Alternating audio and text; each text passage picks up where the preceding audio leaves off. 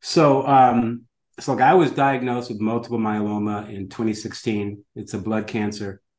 You you hear the words cancer, and for me anyway, I sort of went, blank because at first my doctor said multiple myeloma. I had no idea what he was talking about.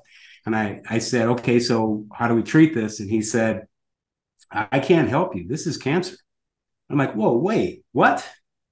So I had no idea what multiple myeloma was. I didn't know that it was a blood cancer that starts in your bone marrow.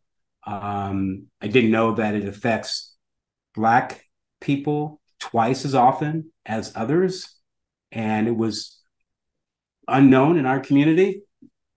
Um, there currently is not a cure for it.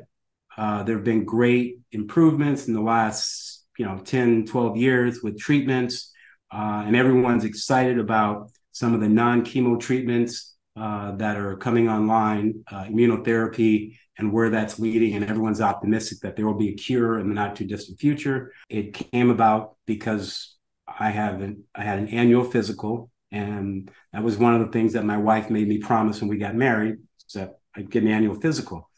And I'm so glad that I did.